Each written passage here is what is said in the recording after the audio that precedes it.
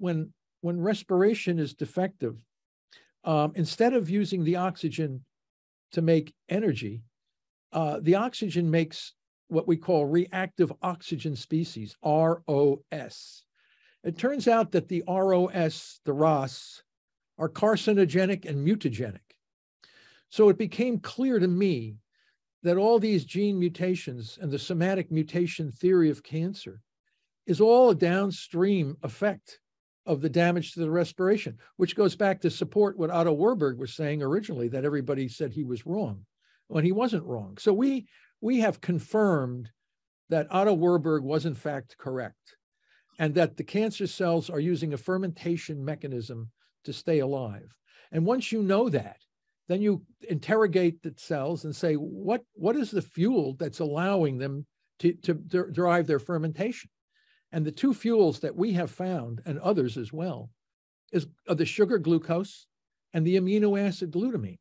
We don't know of any cancer in any tissue of any kind that can survive without glucose and glutamine, that can survive without fermentation. So knowing this, it becomes clear how you manage the disease, how you prevent the disease, and you can move forward with this.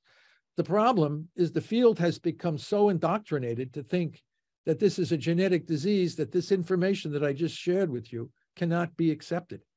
So it just takes time for the field to come to realize that they need to know this.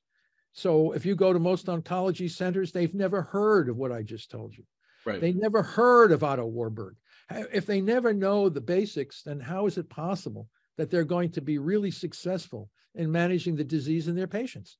And that's why we have over 1,600 people a day in this country dying from cancer. It's getting worse. The incidence is getting worse. It's replacing heart disease as the #1 cause of death. And it doesn't have to happen. It's a disease that has a very clear mechanism and a very clear strategy for management.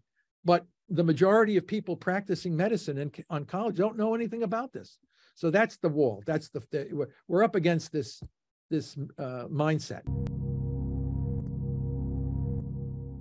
Want to learn what the leading edge science says about the most proven anti-cancer diet?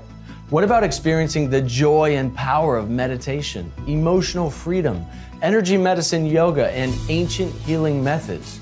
Or how about learning from world-leading doctors and health experts what you can do to protect yourself and your family from chronic disease and live a long and healthy life?